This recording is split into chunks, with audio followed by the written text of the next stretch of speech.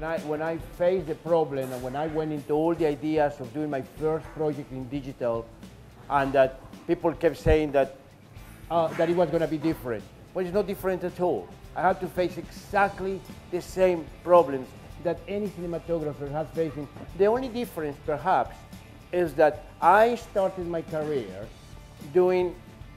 working to try to reduce the contrast, because film on those days was very contrasty.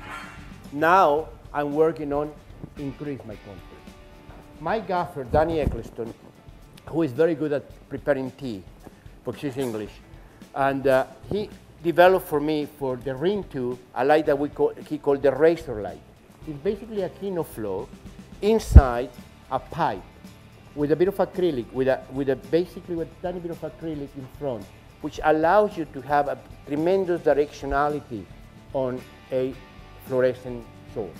So it's very, very important that you keep being very, very thorough about the way that you photograph the image and still be a director of photography, even though you are working with the best technology and everything.